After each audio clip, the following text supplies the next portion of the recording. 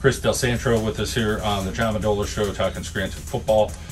Weight room to you, how important was that? It was very important last year. You know, I was a sophomore. I had the most weight up in the weight room, so I really took it seriously to get ready for this season. When you say the most weight, let's talk about what lifts that you enjoy. Some people are power cleaners, some people are benchers, some people are squatters, definitely. Some people are deadlifters. So definitely hang clean, power clean was like my best thing in squat. That was really impressive for me. I got 405 last year as a sophomore, so that's a pretty big accomplishment for me. And some people, they go in at 200 pounds, they get out 215 in the offseason. Did you feel like you wanted to put on weight, you wanted to tone up? What were some of those goals? I did put on a couple pounds. I was 232 pounds, and I cut it back down to around 220, around that area, just so I could get a little bit of my speed back and athleticism.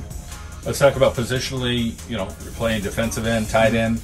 So let's talk about, do you like one side of the ball over the other? I definitely like offense better, but I like getting physical, so defense is more on my favorite side, but I do like offense. Let's talk about the weapons that you guys have this year and how you see your team, throwing team, running team, a little bit of balance. I think our both is going to be amazing. Our running is definitely going to be good. You know, we got Reese Whitman in our backfield and Shamir definitely run the ball hard. Brody, our quarterback, he's a good thrower. So we're going to be pretty good. How about the message from the coaches, whether it's, hey, we got to stay with it, hey, we got to work hard, hey, show up. He's feeling good about you guys, but talk about, you feel like the team's responding? Yeah, I think, we're putting in the work, every day. Everyone's at practice, conditioning.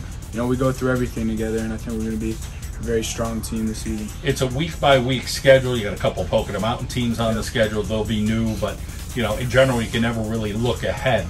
But staying healthy is also always a challenge, especially when you're a big school, because you're playing, teams that have a lot of kids. But talk a little bit about, focusing in on, okay, hey, I need to work hard. It's a week-by-week season.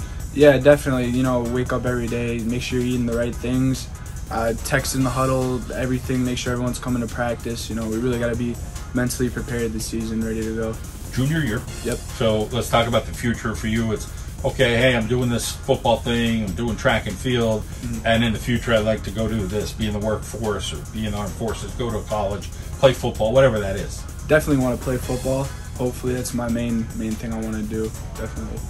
All right, and who's in the family that's supporting you and making sure everything's good? Mom and dad, sister, everyone, they all come to my games. My dad's on me every day, mom's on me every day, making sure I'm doing good in school and all that. All right, you sound focused. I wish you the best. Thank you.